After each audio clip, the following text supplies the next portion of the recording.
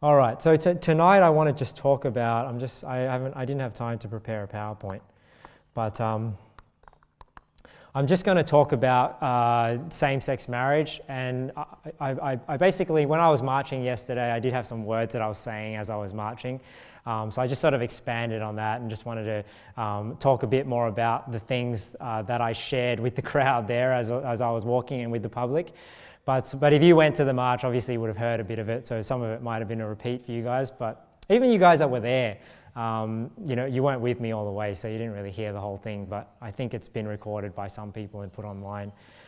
But I just wanted to expand on that and just talk about that, just so you can have a bit of ammunition, as you go out and talk about same-sex marriage, quote unquote. You talk about homosexuality, and I don't necessarily have all the, I don't know whether I have all the best arguments and all the best answers, but hopefully that just adds to your arsenal. So as you talk to people and you hear the objections and you hear the arguments, you can at least give them an answer for the hope that's in you. Just a bit of an update about the march that happened yesterday. I think it was a resounding success. I think Philippa did a great job, organizing it, and pulling it off.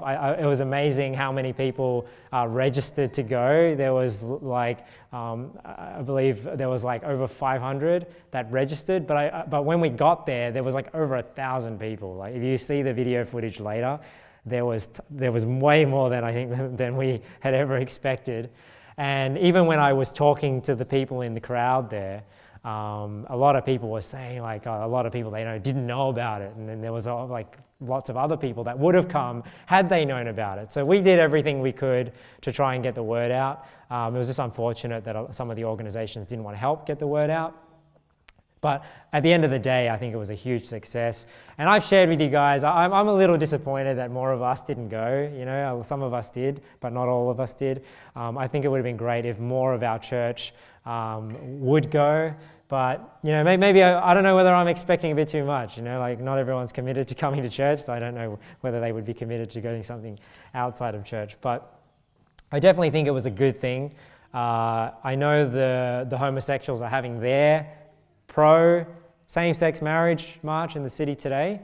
It'd be interesting to see how many people go, but I think a lot of them would, because I think it was promoted by the Sydney Mardi Gras and everything like that. And they're already used to going out there and doing their marches and whatnot, whereas there isn't really that many marches or public displays from the conservative side, which is unfortunate. But hopefully people still have a lot of sense in Australia to vote no, and to realize that homosexuality is not natural. It's a detriment to our society. And we don't, redefine marriage in Australia to include same-sex couples. So I want to just start here in 1 Peter 3. I'll go through a couple of things I shared there and just talk about marriage. But in 1 Peter 3, the Bible says, "But sanctify the Lord God in your hearts, and be ready always to give an answer to every man that asketh you a reason of the hope that is in you with meekness and fear." So we are actually exhorted in the Word of God to be ready to always give an answer, to be ready to answer the objections, to be ready to give a defense of our faith. And like I talked about last week, we don't want to be destroyed for a lack of knowledge. We don't want to not know what we believe, be ignorant of the issues that are out there, so that we are not ready to give an answer to every man that asketh the reason of the hope that is in you with meekness and fear. Now, when you listen to the news and you listen to the same-sex marriage crowd trying to argue for the redefinition of marriage in Australia, there really isn't that many reasons that they give in order to redefine marriage. And you'll notice it's really just the same mantras, the same reasons, the same slogans that they give again and again and again. And you'll realize that when we talk about these, they're really just catchy slogans and marketing slogans and chants. They really have no real good argument in order to redefine marriage. But here's a couple that we can go over. What are some of the common reasons used to argue for the legal redefinition of marriage? And the one you'll hear most often is this idea of marriage equality. You know, they always talk, even when they talk about it on the news and politicians get up and talk about it, they always describe those that are for true marriage, right? That are actually for marriage, which is what really marriage is between a man and a woman. They'll call us that we're anti-marriage equality, right? And you know, marriage equality, it's just a slogan that is really a misnomer. A misnomer is just, you know, it's something that it is called something, but it's not really the case. And why do I say that? Because we already have marriage equality in Australia, right? By the actual definition of marriage, right? We have equality already. Why? Because everybody has the right. Everybody can marry somebody of the opposite gender. It's not illegal to marry somebody of the opposite gender for some people and for other people. No, everybody is able to marry somebody of the opposite gender and enter the marriage covenant. So there is equality there. So it's not really equality that they're after. What they actually want is they want to redefine the word marriage to include homosexuality. But see, when it comes to equality, we have that too, because I can marry somebody of the opposite gender, but I'm also prohibited from marrying somebody from the same gender. So I have that same equality as everybody else. We're all treated in terms of marriage the same way. There isn't an inequality for marriage. What they want to turn marriage equality into is redefining marriage to include homosexuality, and that's really what this discussion is about, is whether or not we redefine the term to include homosexuality. Now, there are obviously other things that they want with equality. When they talk about equality, they talk about issues with taxation, issues with property laws. But you know, issues with taxation and issues with property laws, you know, they shouldn't be resolved by redefining marriage, right? If there's an issue with how the government's taxing us and they're making it unfair for some people and fair for others, then that's a problem with taxation law. That's not a problem with marriage laws. You don't change what marriage is to fix another problem. You know, if you want to fix the problem of taxation laws or property rights, then you need to look at those laws. You know, if somebody's unable to give their property to somebody else and for whatever reason it's being inhibited by the government, then that's an issue of property rights and property laws. That's not an issue of marriage. Or they talk about social recognition. You know, they want equality and recognition. But that's not the reason why government gets into the marriage business, right? The government's not there to validate all your lifestyle choices, right? The government's there to do what's right. It's there to promote things that are good to society and you know, punish things that are bad for society. It's not just about social recognition and giving your relationship some value. And I mean, ideally, you know, even as Christians, do we need a marriage certificate from the government to give our relationship value? No, right? So it's not that we need the government's stamp of approval in order to get married and it somehow validates our relationship, somehow gives our relationship value. No, the reason why government needs to define marriage because it needs to enforce laws surrounding marriage, right? It doesn't need to put a stamp of approval. It doesn't need to allow you to get married, right? It just, once you do get married, there are rules that need to be abided by? Is that the right word? In a society. So the law doesn't exist to validate, you know, our relationship choices. It's there to do good to society and protect evil and whatnot and keep a society moral and clean and pure. So marriage equality is not, it's not even the real reason why they are, you know, trying to fight for the redefinition of marriage, because there already is equality. Now, another one that they'll say is love is love. You'll hear that slogan all the time. Love is love, and there should be no distinction between different loves, as though every love is the same, and every love, you know, therefore can be the basis for marriage. But that's not even true, and I don't even think the people that promote same-sex marriage would agree with that. And even when I was in the park that day, there was a guy there from the media, and he was interviewing me, and he was talking basically along those lines. But even he wanted to vote yes for same-sex marriage, but then he didn't agree with polygamy. But then it's like, well, but if love is love, then what's stopping people from marrying on the basis of love multiple people? So not all love is the same. and is the reason for marriage. See, we don't believe marriage is between a man and a woman just because love is love and it's just based on love, therefore they can marry. That's not the argument for why marriage is between one man and one woman. Because if that is the argument for why marriage is between one man and one woman, then if it's just about love, then why can't homosexuals marry? Right? If it's just about love. Why can't multiple people marry? Why can't somebody marry their mum because they love their mum? Why can't somebody marry their dad because they love their dad? And that's the thing. Not all... sorry, just let me put this on. Not all love is the same and should be used for the reason for marriage. You know, I love my mother, I love my sister, I love my daughter, but does that mean that I should be legally allowed to marry them? You know, so you'd have to think about that reasoning. If love is love. Or they'll say something like this. They'll say like, you know, why are you against legalizing same-sex marriage when it won't affect your marriage? Like it has no effect on you. But then if you use that reasoning for other laws, there are laws in place that don't necessarily affect me, right? Like, like the example I used is you could say murder, right? Like abortion. You know, I don't ever plan on killing my children. I don't ever plan on having an abortion. But does that mean that there shouldn't be a law to prevent people from getting abortions because it's detrimental to society? So it's just because a law doesn't affect your personal life and doesn't affect your immediate circle, that doesn't mean that the government shouldn't have a prohibition there or a law in place for the good of society. So that again is not a very good argument for why something should be lawed just because it doesn't affect somebody personally. When really same-sex marriage, I mean, it does affect other people, right? It does affect the people that are being raised by same-sex couples and children are being adopted to them because that's ultimately what they end up pushing for, even though the redefinition of marriage doesn't cause one. When they are accepted, eventually they want that as well. And we see that all around the world. We see that even in Australia now. You know, because they are recognized as de facto, they are given children to adopt. You know, there's no problem with them using, you know, sperm donors and whatnot to have children and deny children of their biological mother and father. So just because a law doesn't affect me personally, that doesn't mean that the government shouldn't prohibit it for a certain reason.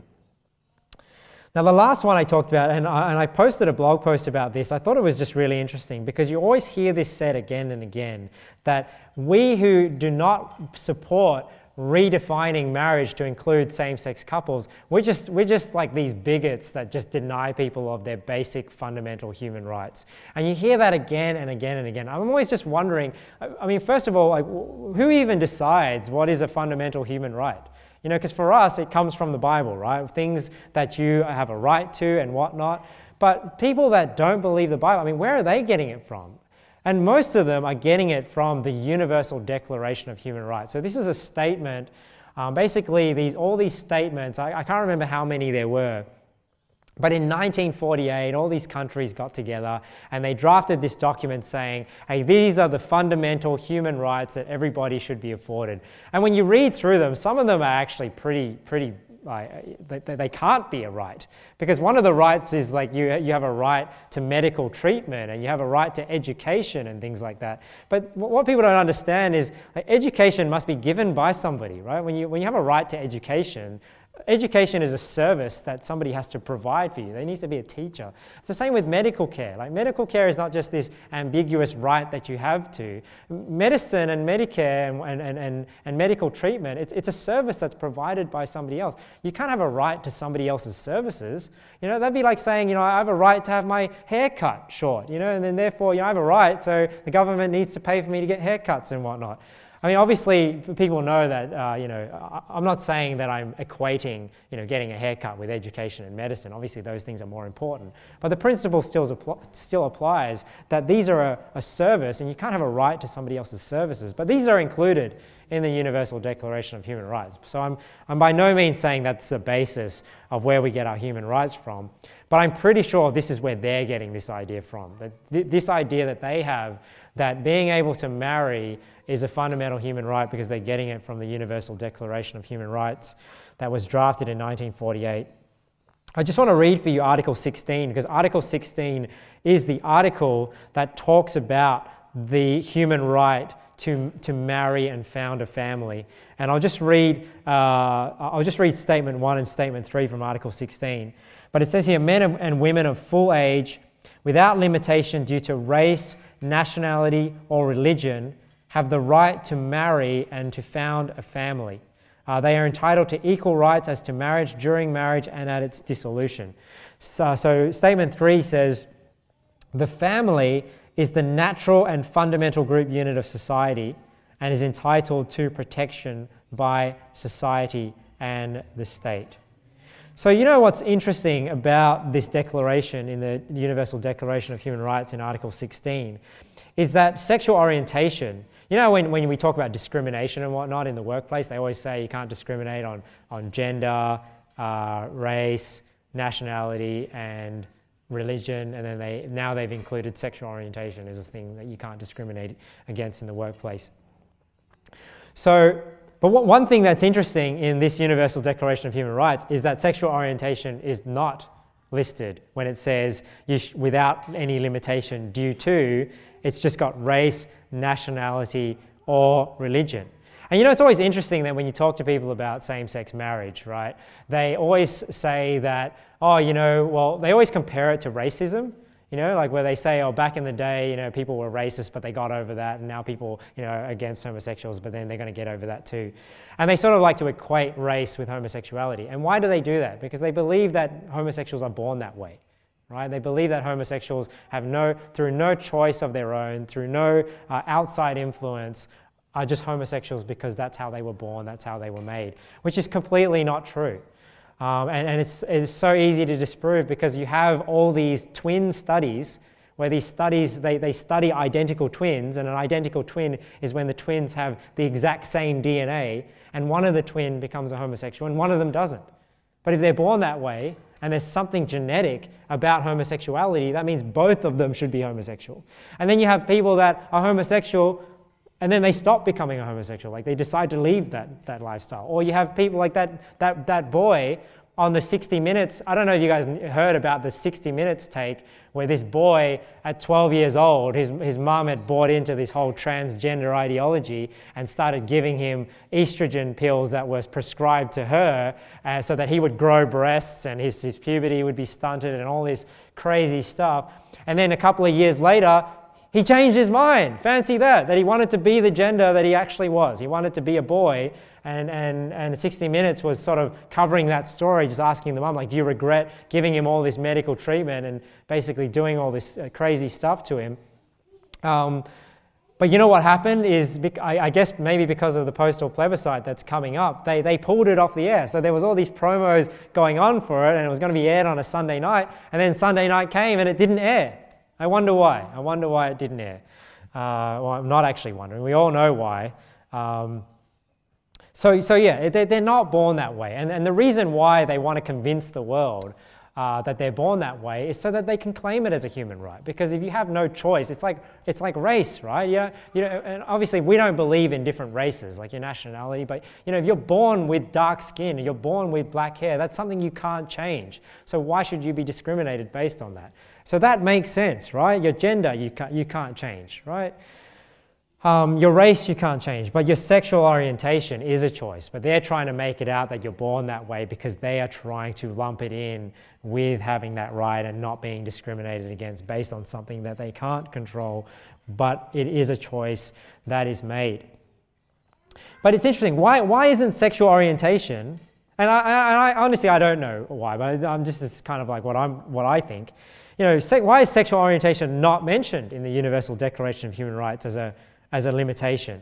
And I believe it's because it's the right, when you read it, it says they have the right to marry and to found a family. So when it talks about founding a family, that's talking about raising children. You know, when the Universal Declaration of Rights says you have the right to marry and to found a family, the Universal Declaration of Rights is saying that you have the ability to marry and to have children. That's why it's not based on sexual orientation, because if you're a homosexual, you can't have children, right? You don't have children. And the other interesting thing is in Statement 3, it says the family is the natural and fundamental group unit of society. So homosexuals, a same-sex couple, they can't naturally and fundamentally ever have children, right? That's just not even a possibility. This is why this human right, when they talk about having a human right for homosexual relationships, this human right doesn't actually apply to them because the human right is to marry and to found a family, and it's talking about the natural and fundamental group, and homosexuals can never naturally and fundamentally have children unless they get help from a third party, unless they have a sperm donor or unless they have a surrogate mother. And commercial surrogacy is something that is not legal in Australia yet, but I'm sure it'll be coming down the pipeline as we continue to take steps towards this transgender and homosexual agenda. Now, one thing that people will say, and it was funny because even when I was talking to this reporter, he sort of said the same thing as well. One objection that they have is they say, but same-sex couples already have children, right? They already have children, so what is redefining marriage going to do to that? And I agree, right? I think they are separate in the sense that redefining marriage doesn't necessarily give homosexuals a right to children because that's already happening, right? We haven't redefined it.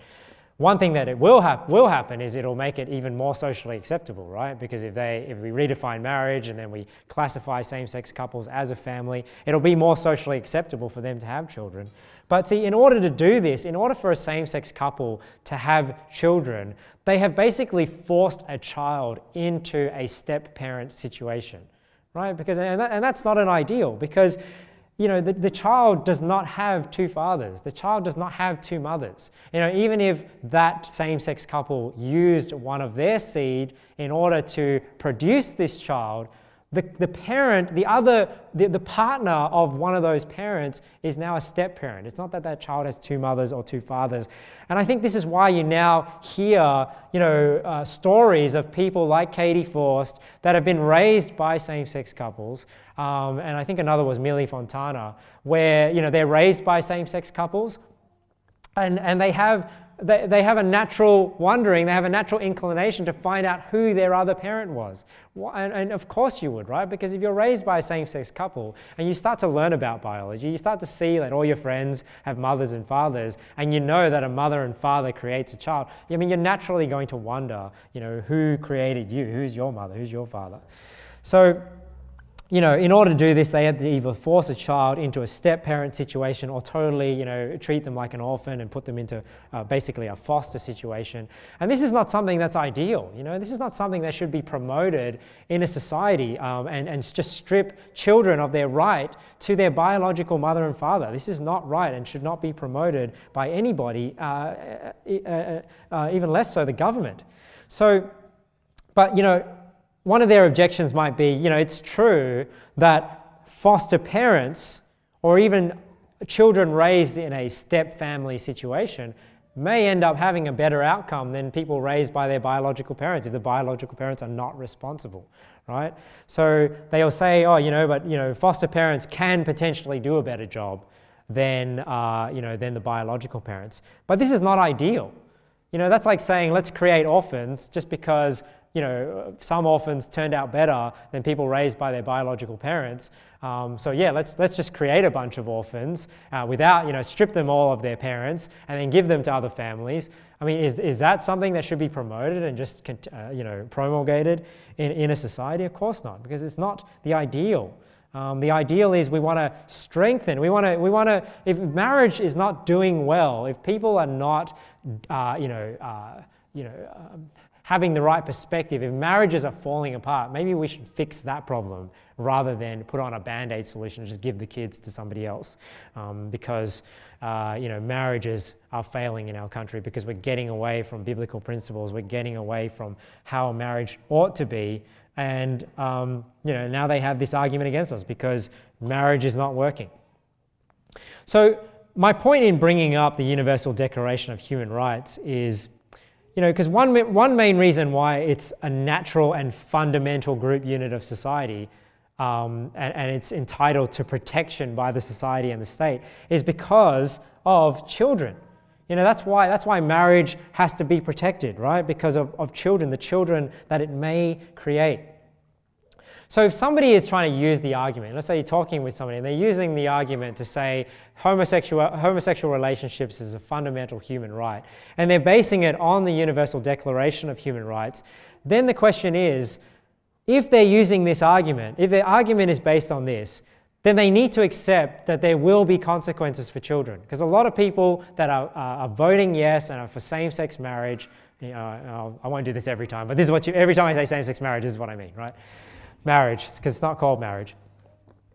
But every time you hear people talk about it, they say, well, it has nothing to do with children. It's not going to have any effect on children, it's just redefining marriage.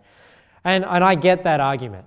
But if they're making the argument that it's based on the Universal Declaration of Human Rights and they have a human right to marry and to found a family, then you can't deny that it will have effect on children. Because how are you going to fulfill a homosexual's right to have a family without somehow giving them, putting a child and stripping a child of their biological mother and father, either their mother or their father or both? Because that will be the only way for them to fulfill that right, because they can never have children on their own. A homosexual couple cannot produce children. No matter how hard they try, they need a third party to enter and either donate a sperm or be a surrogate in order to carry that child through for 9 months. Or if you say that, homosexuals, or you say, well, no, it's not based on that, then if you have to be able to found a family to have that human right, then that human right doesn't apply to them. So they can't kind of have it both ways if they're going to base their human rights on the Declaration of Human Rights. And if that's not what they're basing it on, then I don't know where they're getting it from, right? And then if they start talking about that's just their opinion and whatnot, I mean, that's easy to sort of debunk, right? Because if morality is just based on our opinion, then what is right or wrong? What is right and true if it's not based on a higher authority than ourselves? So these slogans that they use, marriage equality, love is love, it won't affect you, it's a fundamental human right. These are really catchy slogans and they're catchy marketing, but they're not good reasons to redefine marriage. And the reason why they're not good reasons is if they use these reasons, and this is why people are worried about this slippery slope that's going to come, because if the reason why we redefine marriage to include same-sex couples is marriage equality, love is love, it's not going to affect your marriage, it's a fundamental human right, and it's not even based on the Universal Declaration of Human Rights, it's a right because I said it's a right, and we should just have the right to do whatever we want because we want to do it and we love and whatnot. That is the same argument that can be used to justify any other sort of sexual relationship. It can be used to justify incest. It can be used to justify polygamy. And that's the problem. So we're not saying that homosexuality is equated with polygamy because people don't seem to like that. I know the Bible sort of puts them all together. So we definitely believe that they're all just as perverse as another. But what we're saying is we're not saying that homosexuality will necessarily cause polygamy, or homosexuality will necessarily cause bestiality, or necessarily cause incest. But what we're saying is if you're going to redefine marriage based on those reasons, those arguments can be used to justify polygamy. And let me just do that for you now, because let's say, if somebody wants a polygamous relationship, right, and they say, well, marriage equality, well, if they're marrying multiple people, why doesn't their marriage get equality?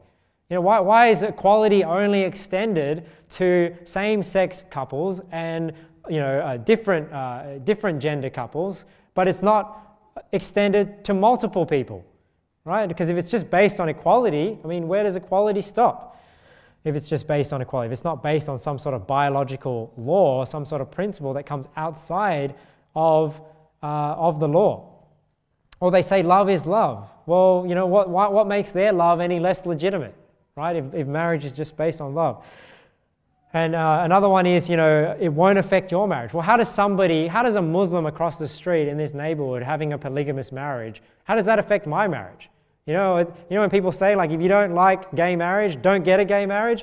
Well, you could say the same thing about polygamy. You say if you don't like a polygamous marriage, don't get a polygamous marriage. Have your monogamous marriage. So you see how it's not just these slogans that are the basis for marriage. And if they are, the slippery slope is inevitable. I get it's not this butterfly effect that they keep sort of, just making fun of and ridiculing. I saw this one video where this guy, like, he just drops a pencil and then there's this atomic bomb that just drops. Just making fun of this whole slippery slope argument. We're not saying that there's just this domino effect that just one after the other happens. But what we're saying is, if you allow them to justify redefining marriage based on these flawed arguments, then other people will then take up those arguments. We'll set a precedent for other people to push for their agenda, and that's why these steps keep taking steps, even though they're independent steps, because one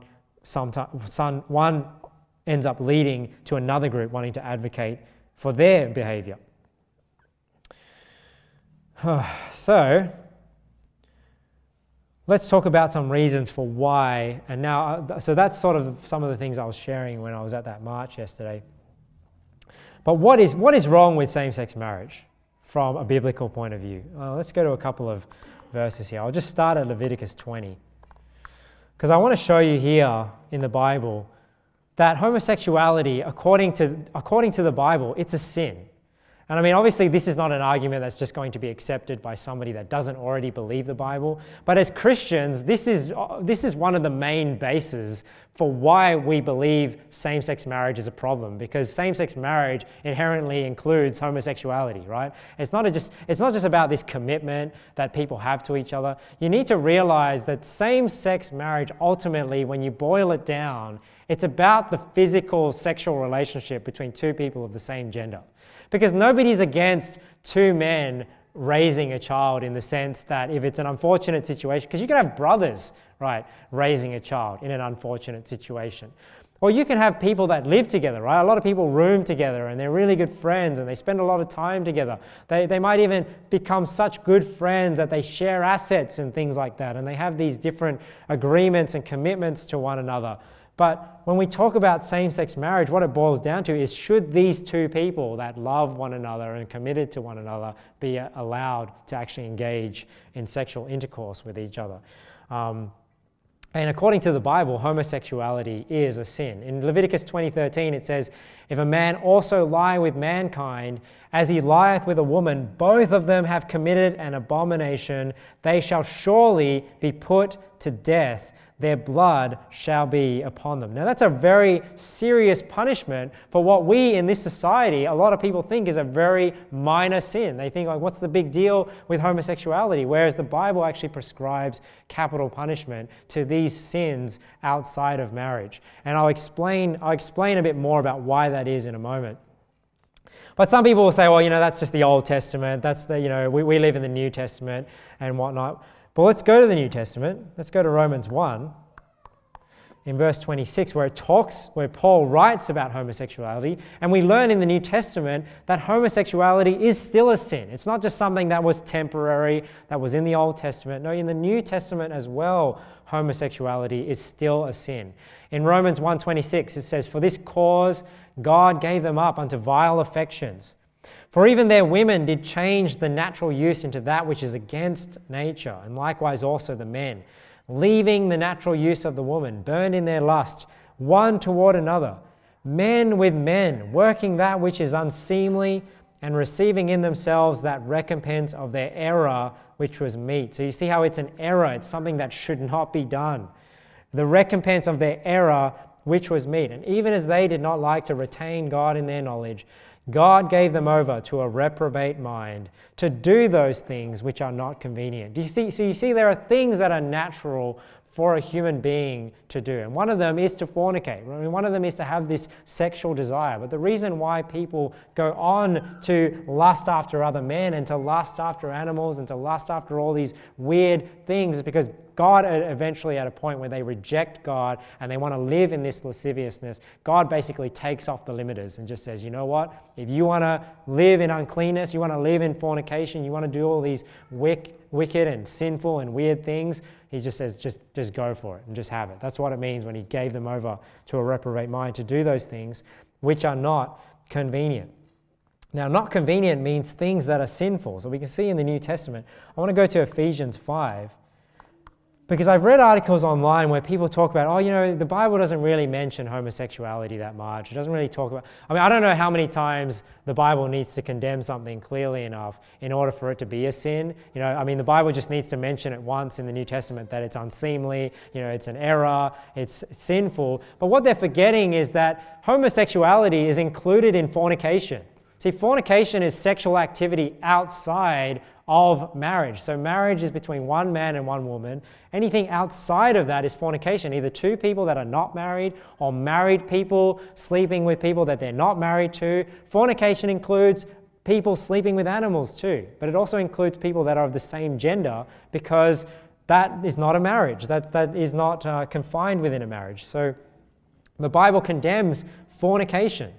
In Ephesians 5 it says here, but fornication and all uncleanness and covetousness, let it not be once named among you, as becometh saints. Neither filthiness, nor foolish talking, nor jesting, which are not convenient. So you see that word there, not convenient, just means they're not right? They're sinful. But rather giving of thanks.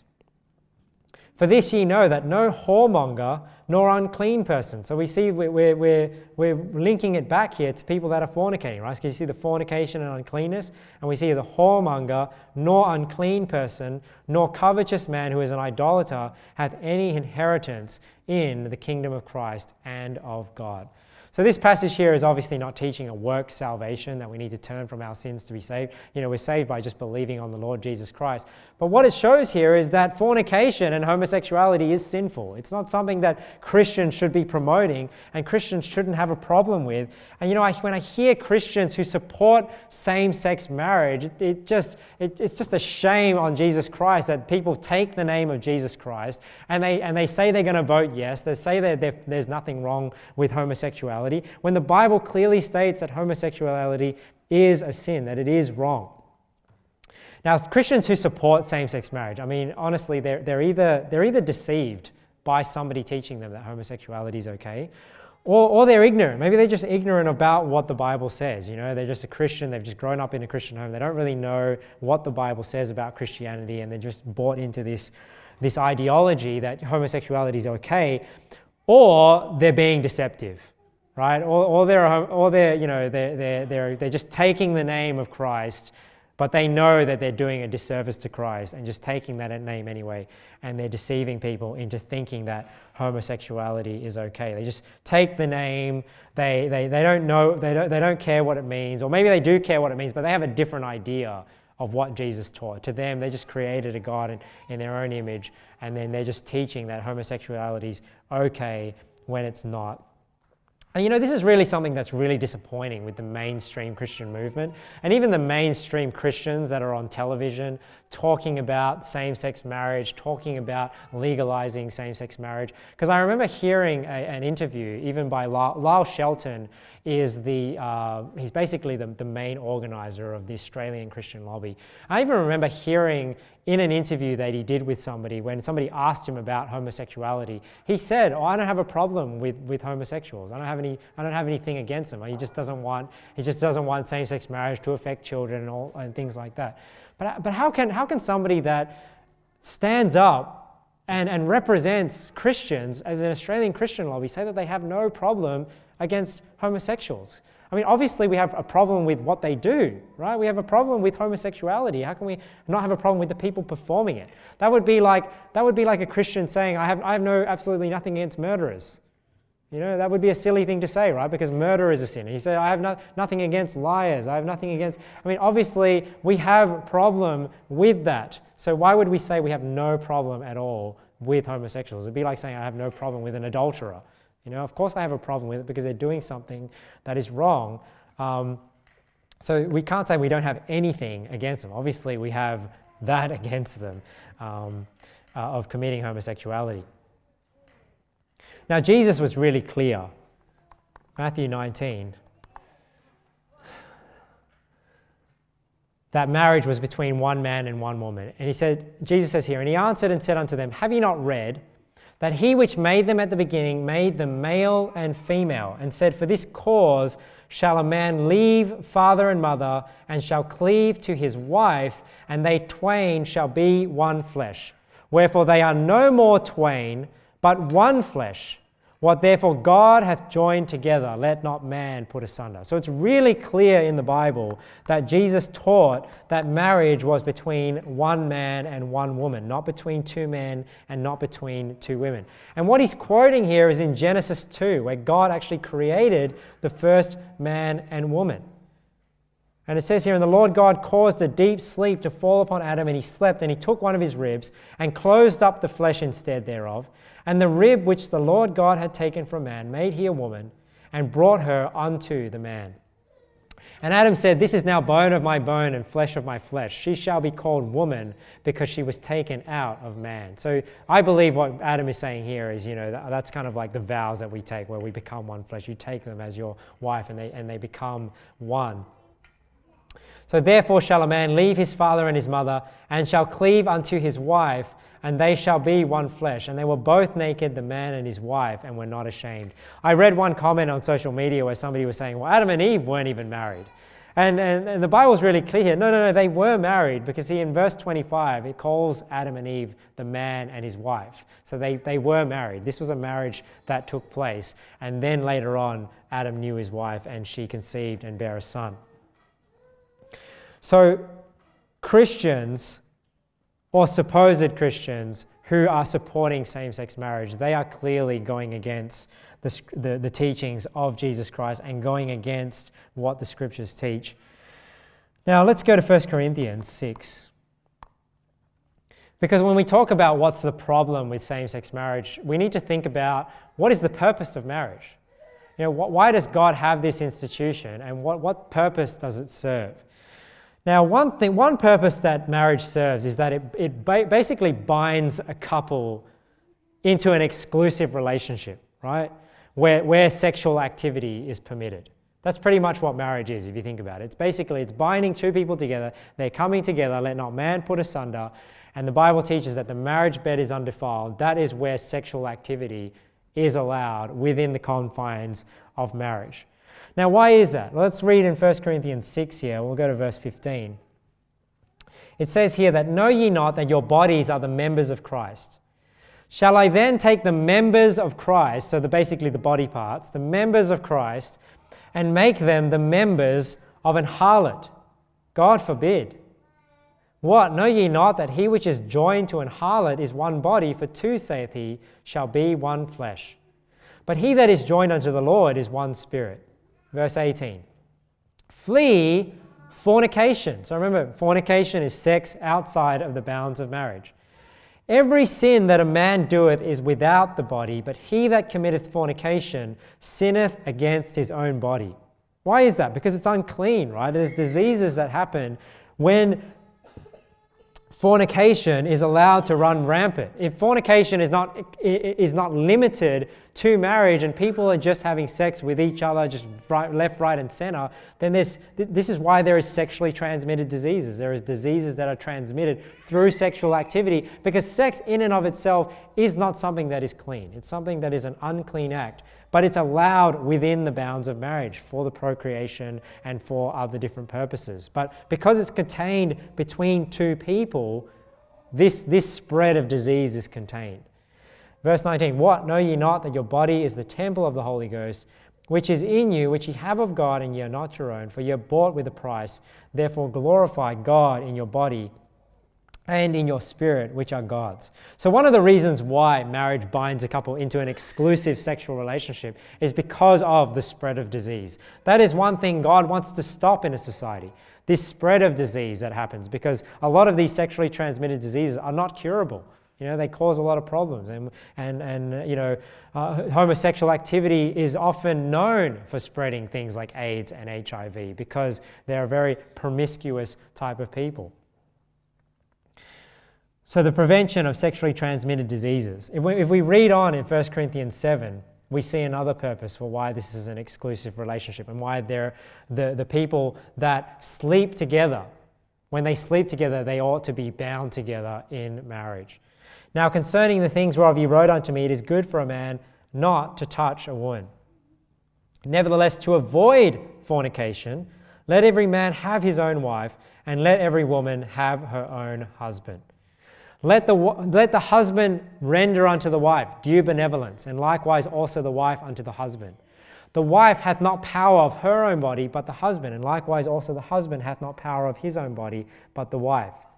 Defraud ye not one the other, except it be with consent for a time, that ye may give yourselves to fasting and prayer, and come together again, that Satan tempt you not for your incontinency. But I speak this by permission, and not of commandment.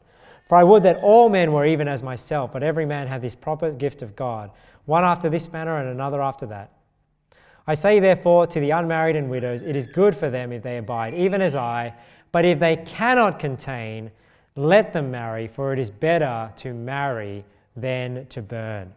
So another reason why marriage is this binding between, a couple in an exclusive relationship, and it's actually legally enforced, is because I believe it's because of the emotional well-being that happens between a couple. You see, there are certain obligations that a husband has to a wife and a wife has to a husband, where they need to fulfill each other's sexual desire.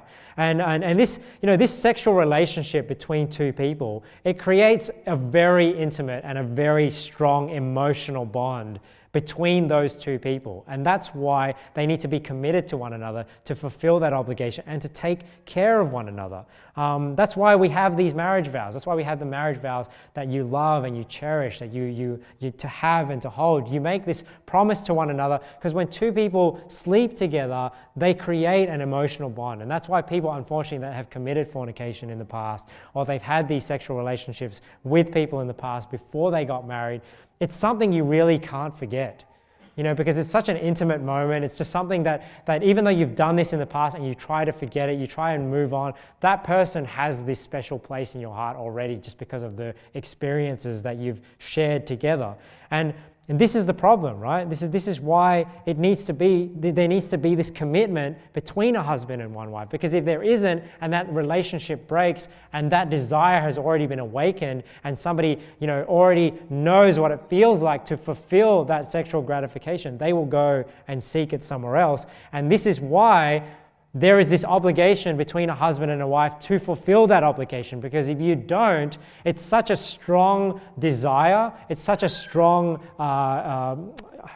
is that the word? It's such a strong feeling, and what's the word I'm looking for when it's something that's instinctive, it's something really strong, that it needs to be taken care of. It needs to be nurtured within the bounds of marriage. And this is what we're reading here in 1 Corinthians 7. And that's why in Ephesians 5, a husband and a wife, they are commanded to love one another. That the husband is commanded to love his wife as Christ loved the church. And the wife is commanded to submit to her husband and have this good relationship, because if they don't have a good relationship, then they're not taking care of the well-being of each other. And this is one of the purposes of marriage.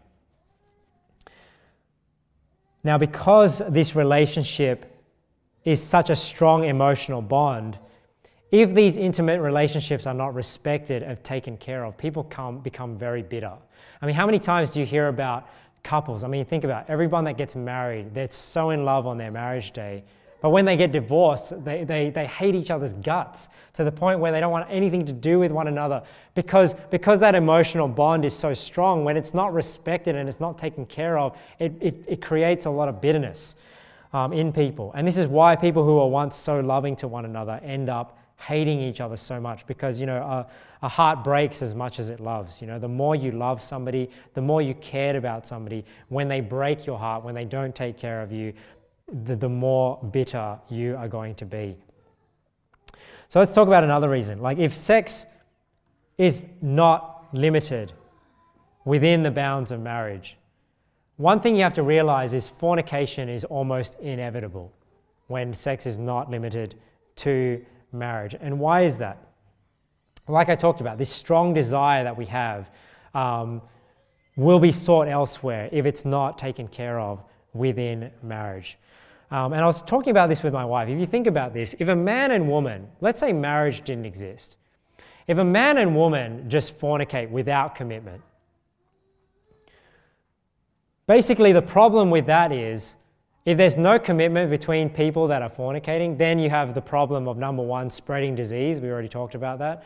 But then the other problem is you have the risk of creating children where they are no longer being raised in a stable environment. Because if two people aren't committed to one another, if they end up having a child through their fornication, because, let's face it, people that are fornicating and they're using all these different ways to not get pregnant, eventually they don't want to use those different contraptions, right? And they want to actually, have the physical relationship without all these protective measures. And eventually children are raised by couples, or the children are created by couples that don't have this commitment to one another. And that's a real problem, because when you have that, you have children that are not being raised in a stable family, you have single parents, you have children that are orphans, or worse, right? You have children that are killed in the womb because the mother doesn't want to take care of that child. So that's a problem with just fornication without commitment. But let's say these people are partially committed to one another. They've sort of, like you have a boyfriend and a girlfriend where they do have sort of a loyalty to one another, but they're not committed for life. And let's say this man and woman, they're fornicating over and over again after an extended period of time. Eventually they don't already have this sort of partial commitment, right? Or they're just sort of fornicating after an extended period of time. Eventually somebody is going to form an emotional attachment to the other person. Because that relationship is so intimate and because that relationship is so close, eventually two people that are just fornicating without a commitment, somebody will want a commitment. Why is that? Because they're sharing such an intimate moment that they're not going to want this other person to share that intimate moment with somebody else. And eventually somebody gets heartbroken, right? Because they actually want that exclusiveness, even though when they first went into it, they don't. So that's why when that relationship breaks, eventually people go on to gratify that sexual need somewhere else. And that's the problem with fornication. We go back to problem 1, where we have the spread of disease. We have the risk of children being created. But see, if a man and woman is fornicating and they have an emotional attachment and they have a commitment, they may as well get married, right? Because if they're going to commit to one another and fornicate, why don't they just get married and then commit to one another? And then they won't have the problem of spreading diseases. They won't have the problem of adding to the problem of fornication in society. And if they do create a child, then it's at least raised in a stable environment. And this is the problem when we have sex outside of marriage. I'll just show you this passage here in Leviticus 19, verse 29. Is that when there isn't this marriage commitment of people committing to one another and staying together, fornication eventually happens, like I said, because people go and they fulfill that sexual need somewhere else. And if they don't have the commitment in their second relationship and their third relationship, they'll keep finding it. And this is why marriage has to fulfill that obligation. We need to take care of that obligation so that fornication does not spread. Look in Leviticus 19. It says, "Do not prostitute thy daughter to cause her to be a whore, lest the land fall to whoredom and the land become full of wickedness." You see, God knows that if fornication abounds, then the land will fall to whoredom, and then the land will just become full of fornication. And we can see that already happening today when we don't honor marriage, we don't keep couples together, we have no laws forbidding adultery, we have no fault divorce, and fornication just abounds, and we have single parents, and we have children raised out of wedlock, and we have children not raised, children having to be adopted by other people. Now, this is why sex outside of marriage should not be normalized. And this is one of the problems with same-sex marriage, is that it normalizes a sexual act outside of marriage and just contributes to the problem of adultery and fornication. And this is why it's so important that we teach our children to keep their virginity. To keep their virginity, that sexual purity is important, because once you lose your virginity, it's so much harder to stay sexually pure. Why is that? Because you now have awoken that desire. You now know what it feels like. It's like a drug addict, right? It's like somebody who takes drugs and they feel that euphoria, they feel that feeling. Now they're going to desire that feeling because they know what it feels like now. That's why it's so important to keep your virginity. It's so important for people to be pure up until their wedding day, because if you don't, it's going to be so much easier to continue to fornicate. And everybody knows that. Everybody who has fornicated before, you know that once you lose your virginity, you don't just leave it at that single time, right? Every time you lose your virginity, you go and you'll sleep again. You'll sleep with somebody else because your body now desires that.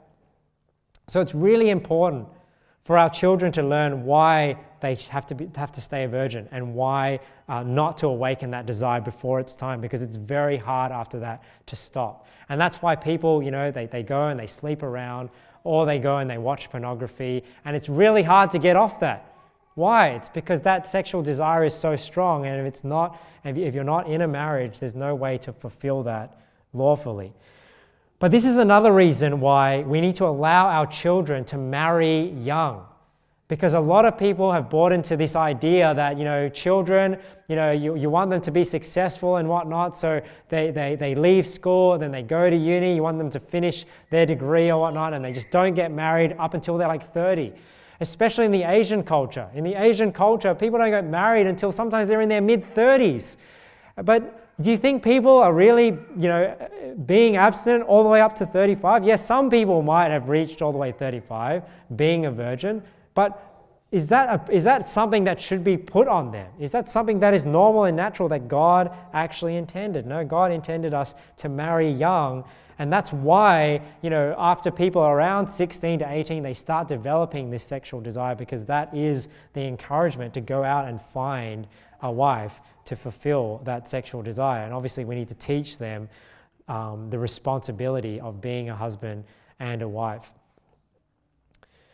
So what's another purpose for marriage? Another purpose is it protects the ideal environment to raise children. Let's look at Ephesians 6, and we'll read here, Ephesians 6.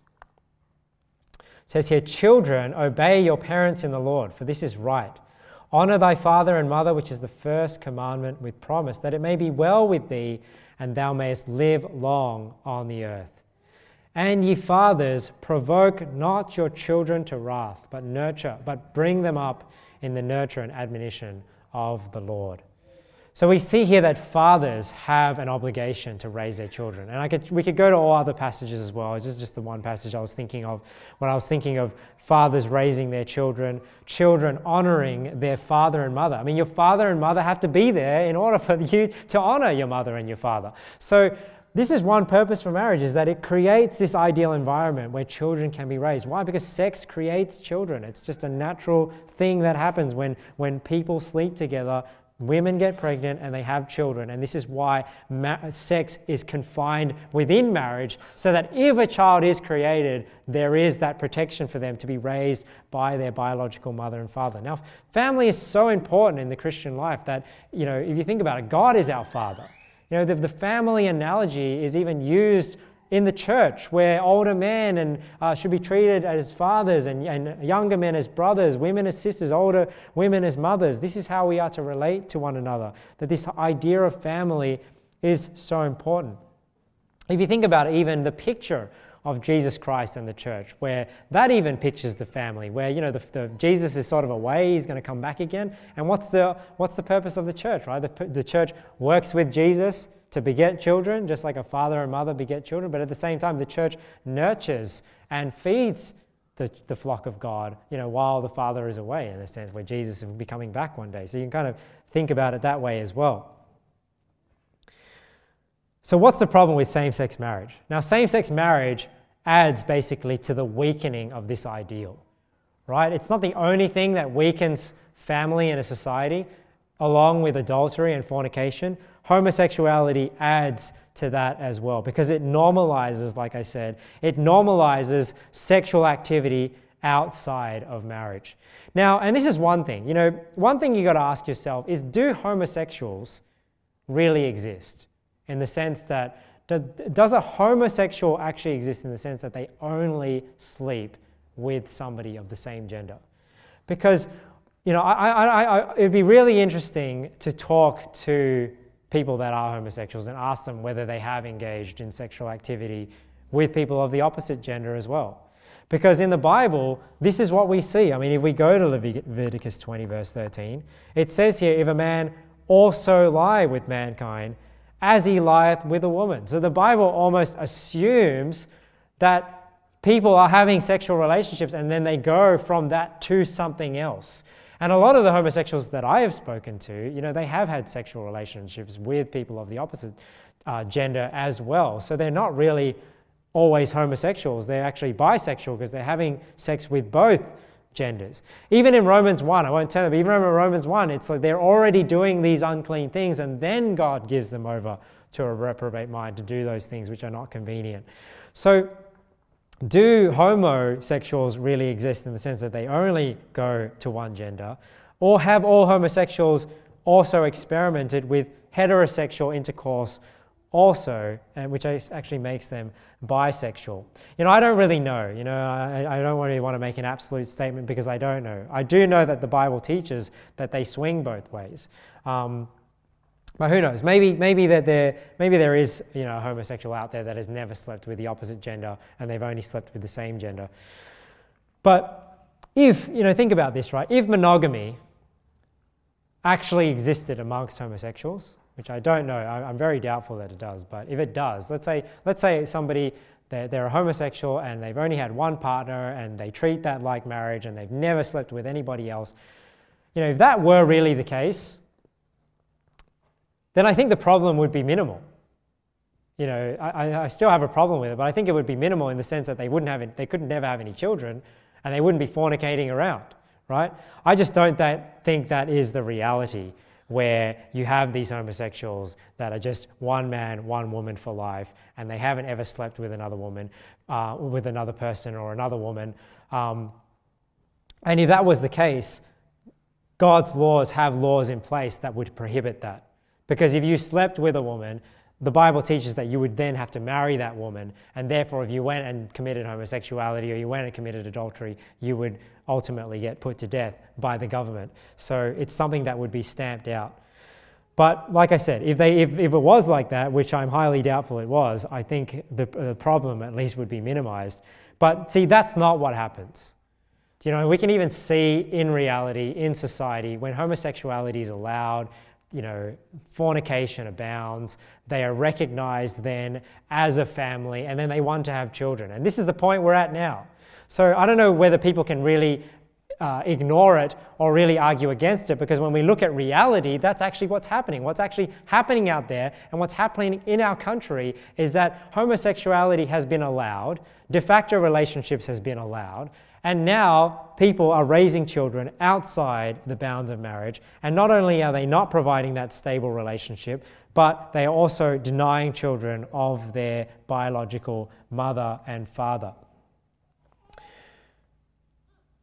So a couple of other questions that you can ask yourself as we think about this. You know, if marriage is only about adult relationships and it's not intrinsically linked to children, then why is it only two?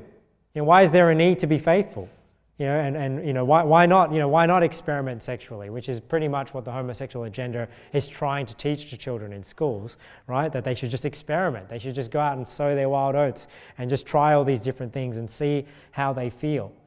You know, they try and say if that gender ideology has nothing to do with redefining marriage. Well, if gender ideology has nothing to do with it, why is it LGBT, right? LGBT, T stands for transgender. So why are they being lumped into lesbian, bi, and gay if it has nothing to do with it, right? Of course it's got something to do with it. Of course it's lumped into the same agenda. They even acknowledge that. Now, sexual purity, like I said, sexual purity within the bounds of marriage is so crucial to the moral success of a society that God put the highest deterrent on acts. God put the highest deterrent on acts that threaten it.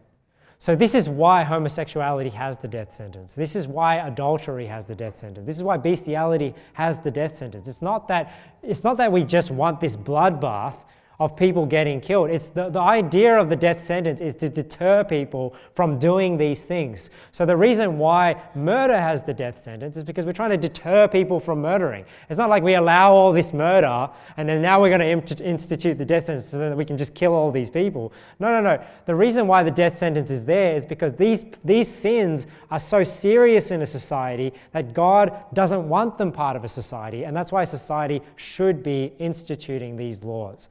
So I'm not saying that we are for going out and being a vigilante, people just going and killing people that are committing adultery or committing bestiality and homosexuality. No, what we're saying is that if a government was righteous and really cared about the social well-being of a nation and protecting marriage, they would institute these laws so that it would be a strong deterrent against, certain kinds of fornication, and adultery included is homosexuality. Now, one thing is fornication, which is just between unmarried couples. Now, that ultimately can be remedied by marriage, and this is why fornication between unmarried people doesn't warrant the death sentence, but then homosexuality, adultery, and bestiality do, because these people cannot be married, because somebody who's in adultery is already married to somebody else, and you can't marry somebody of the same gender, and you obviously can't marry an animal. Now, I'm bringing it in for a landing here, but just a couple of other things. Now, I'm not a legal expert, but one of the other problems with same-sex, redefining marriage is obviously some of the legal consequences. And as you talk to people that are more knowledgeable about, the Discrimination Act and all these things, they'll tell you that once you redefine the word marriage in Australian law, then you have problems with the Sexual Discrimination Act and all these other discrimination acts, and how they run schools and all these different things. Now, I don't know all the different elements of that, but I'm sure that they are out there. I mean, you already have charities in New Zealand being deregistered because they stand for family. And that's one of the things, even this church, we're registered as a charity. And one of the things that they require of charities is that you keep certain laws and you don't discriminate and blah, blah, blah. So if you want to have that certain charity status, that's going to affect that. Now, do I think the government should be regulating charities and things like that? No, I don't. So obviously I don't agree with all these laws. Like, people are worried about what government's going to teach in schools. I don't even think government should be in the school business. I think schools should be a privatized industry. But these are things that people have to think about. These are things that will change things. So people that just think marriage is just going to be redefined and life is just going to go on as normal. No, there's going to be laws that are going to change. And both parties realize this. It's just that the Labor and the Greens, they just don't care, right? They're just pushing their ideology. But the Liberals, they know things are going to change. But some people, I don't know, they just don't care. So there could be changes to charities, there could be changes to marriage celebrants, the different laws that they're regulated by, the Discrimination Act, things that happen in schools, this basically will give a green light to the Safe Schools program and teaching all this gender ideology in public schools. Who knows how it's going to affect religious institutions? They always talk about freedom of religion, even though the word marriage is going to be redefined. But then you've got to ask the question, well, who's going to be classified as an exempt religious institution? Right? It's kind of like now. I mean, I don't even know if this church is identified as by the government as a religious institution, because we're not listed as one of the registered denominations that the government recognizes. So what if the government says, oh yeah, we're going to give freedom to religious institutions, but only if you're an institution that we recognize? So otherwise we're just a charity. We're just another charity. We're not necessarily a religious institution to them. Who knows how things are going to change? But my point is, there are problems with same-sex marriage. It destroys the family. Homosexuality is a sin, and also there are legal consequences to changing the definition of marriage in the Marriage Act. So redefining marriage, it just takes our country one step further from where we need to be. We're already on this downward spiral. We've already devalued marriage by allowing no-fault divorce. We've already devalued marriage by legitimizing fornicating relationships, where the government acknowledges de facto and just treats de facto like a marriage relationship. We're already allowing people to murder the fruit of the womb from having too much fornication in our society, and we're allowing abortions to happen. And now we have the redefinition of marriage to include same-sex relationships. So one thing you got to understand, it's not that same-sex relationships and redefining marriage is just this the box of Pandora is just being opened all of a sudden. All these things are going to happen. No, this is already another step in a decline that has been happening over the last few decades. And it's just going to keep pushing forward, and it's just going to keep getting worse. So even in this instance, even though it's just about the word marriage, and there are some certain legal consequences, that already is enough to stop it. But we just have to stop this tide of our country just going down the toilet one step at a time, even though these steps are not linked. Because if it's same-sex marriage, what's next? And if you don't even have to ask that question, because you can just look overseas and you can see what's happening in the US. You can see now with the transgender ideology that's happening out there. You got people saying that they're black when they're white, and you got people, these men saying that they now identify as a 6-year-old girl and they want to go to kindergarten. I mean, where does it end when you get away from absolute truth? So it's just another step in a multitude of steps that have already been taken, and that's why we have to stop it. We have to do what we can. We have to vote no, obviously, and we have to tell people why there is a problem with homosexuality and why there's a problem with same-sex marriage. All right, I know it was a bit of a long sermon, but I hope you guys learned something. Just a few of my thoughts on this issue and some of the things that the Bible has to say about it. But I hope you learned something. Let's pray. All right, Lord, we thank you for your word. Thank you for just giving us an absolute truth that we can guide our life by. I pray, Lord, in this day and age, it's not easy to take the biblical stands, Lord. These doctrines and these things are not popular. But Lord, help us to understand why you have these things in place. So Lord, we can do the best we can to defend the Bible, defend your truth. And Lord, I don't know if in this country, Lord, we'll ever get back to a biblical standard of morality and laws. But I pray, Lord, that we'd at least be able to stop the move forward, that we'd at least be able to edge it back a bit. Lord, that we'd be able to have a positive impact on this country, even though we will never get back, most likely, to the way it should be in your word. But we pray, Lord, help us to be bold, help us to take the stand, help us to be knowledgeable on what we believe, help us to not be these ignorant or deceived Christians that go out and are for same-sex marriage. And I pray, Lord, that we would, when we come across people like this, that we are able to correct them with respect and with love. So we pray, Lord, for all these things. Preserve our country. Lord, just help us help us to be the country that said no to same-sex marriage. And we pray, Lord, these things in Jesus' name. Amen.